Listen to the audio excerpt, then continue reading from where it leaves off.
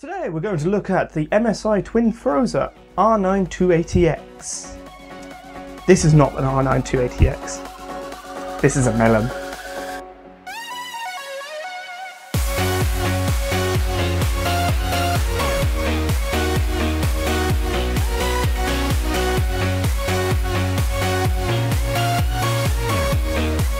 So why would you buy an R9 280X, especially the Twin Frozr MSI edition, over a nice yellow melon? Well, first of all, you can put the Twin Frozr in your computer, which is a bonus which allows you to play games. Melon you can't. But all seriousness, this R9 280X, not 290X, this naming scheme is completely bonkers to me.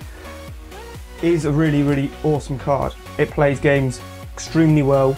I love the cooler, it's extremely silent, and I would highly recommend it if you're going for the middle price, or higher middle price in gaming cards. It's not a top end card, but it plays everything I've thrown at it pretty damn well on max settings. You may need to drop down some of the filters a little bit, but it's going to be fine. This particular one has 3 GB of GDDR5 RAM memory stuff, running at 7 GHz, I believe. Yes, running at 7 GHz. It also features 2,000-ish stream processors, and if my laptop is not stupid,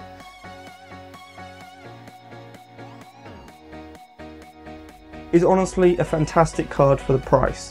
If we take a look at the outside of the box, you see this says the R9 280X Gaming Edition. They overclocked, and it comes with XSplits for about 6 months, I believe. Look on the back, it just tells you everything that this card's meant to be amazing, and also polar bears and whatnot, and how it's so much better than reference. I'm just going to open it up, see what I get on the inside. You get a nice companion box thing that has all your accessories and stuff, and you get the card in a nice anti-static bag. You have the driver disc that you can throw away immediately and just download them from the website. Crossfire bridge, a couple of Molex connectors and whatnot, and yeah. This is the outside of the card. You see it's a nice big shroud with 2 huge fans and a massive amount of heatsink. You've got 1 dual-link DVI, 1 HDMI and 2 mini display ports, and a giant MSI cutout thing. Looking on the top, you've got the 2 crossfire fingers, a ginormous heat pipe, a strong strengthening member, as well as 1 8-pin connector and 1 6-pin connector for your PCIe power. And this is just a nice overview of what you get, the big fans and the huge amount of heatsink you have underneath this. This really does cool well. When looking at this R9 280X, you see it's a very nice card. It's a really big card, in fact. It's just short of a GTX 480 and just longer than my 7870, which means it's a fairly big card. I mean, it's not going to be an R9 295. What is their name scheme? The dual R9 290X things on one PC. It's not as long as that, or as long as, say, a 690. But for a single GPU, it's huge. It's taller than the PCI bracket, it's longer than my M80X motherboard that I test on, and it's huge. But you do get a huge amount of surface area. As you see as I pan around, there's a huge amount of surface area, and you've got these 2 massive fans which look as if they could spin to massive amounts. And I don't know, they've never got anywhere above about 30% fan speed, and this thing stays toast is cool. If we look at some gaming benchmarks, the melon really doesn't stack up too well here. It is alright, but it overclocks pretty damn well. I'm going to have to move things on my laptop again.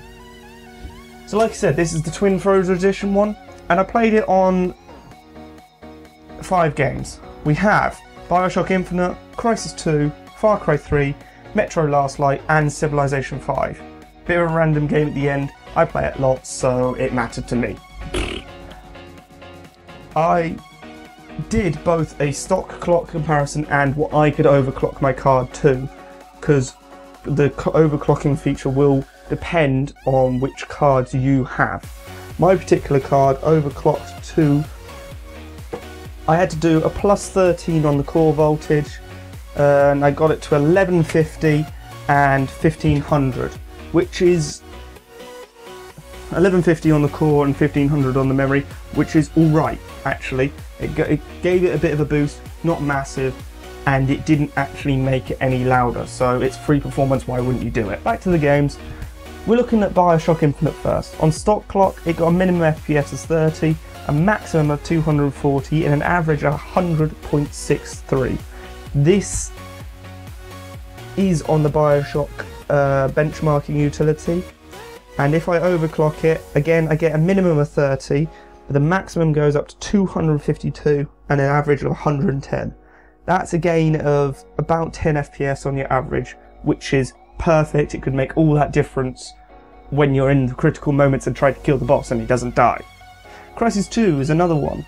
We had a minimum of 49, a maximum of 129, and an average of 74.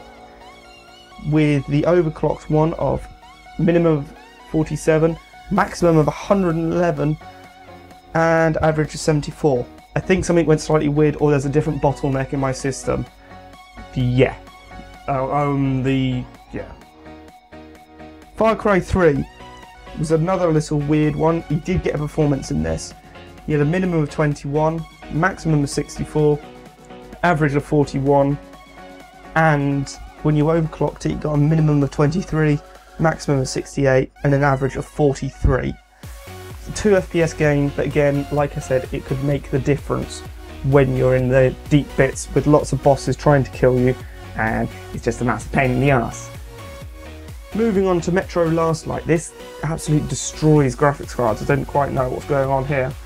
But still, I got a minimum of 29, a maximum of 124, average of 85. Now when I overclocked it, something weird happened. It actually got worse. I don't know what's going on. There was no thermal throttling. Again, I think it's my benchmarking process. But at least that gives you an idea of how well it's performing in that game. And finally, on to Civ 5. We have another weird thing, but I will give you what it was. It was a maximum of 239 and an average of 183, obviously with VSync turned off. This handled Civ 5, no problems. Again, it's getting a bit old though, so I like that game and I ran out of things to benchmark, because Skyrim was not running very well.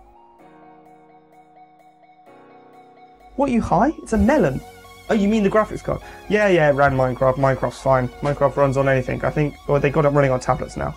Just put that in there for all you people who are going, "There you run Minecraft." Yes, it runs Minecraft. And Minesweeper. Deal with it. So there you go. That was a review of, well, my benchmark and overview of the R9 280X from MSI. I think this is a really great card. It's silent, it performs really well. And if you're not a complete overclocking noob, or you think a graphics card is a melon, you could get some great performance out of it, and your benchmarks weren't so stupid. Yeah. Anyway, hope you enjoyed this review. Remember to eat melon. Like, share, favourite, subscribe if you think of anything. If I've done something wrong and you want me to improve on something on future benchmark videos or other videos in general, let me know in the comments down below. And as always, bye! I don't know why I said that. I've done 2 videos. Alright.